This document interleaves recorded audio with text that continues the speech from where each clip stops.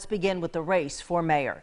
Two newcomers, Ellen Fields and Jesse Nelson, were on the ballot, and the winner is Jesse Nelson in a very tight race. The votes look like this, with Nelson 50.46% and Ellen Fields 49.54%. He wins by 27 votes. Mayor-elect Nelson will only be serving 2 years, finishing out the 4-year term of the former mayor, Margot Anderson, who resigned last summer.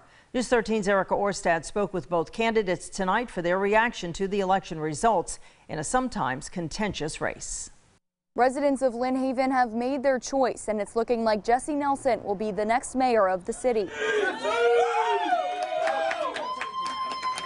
He found out the unofficial results of the very close election at a watch party at Beef O'Brady's in Lynn Haven, surrounded by friends and family. He says it was a surreal moment. I feel like I'm actually on top of a mountain, and I can just see great things in the future for Lynn Haven, and so I'm just really excited about it. Once the results are confirmed, the work begins, and he says he's ready for the new role as mayor. We do recognize that we've had some past issues, but right now we're looking forward to a greater future, and that we will work diligently at restoring that public trust. He also says he wants to work with opponent Ellen Fields to make Lynn Haven the best it can be. Fields held a watch party of her own at her home in Lynn Haven, along with City Commission candidates Judy Tinder and Jamie Warwick. She says she made a promise, and she's sticking to it. Of course, I'm sorry that I didn't win, but I also promised Jesse Nelson that if he won, I would still support him, and I am all for Lynn Haven, and I will still make sure that I'm a big part of this community. Fields says she's appreciative of the support she's received and for the staff at the Supervisor of Elections office. And she says she's not going anywhere. In fact, she's ready to do it all again.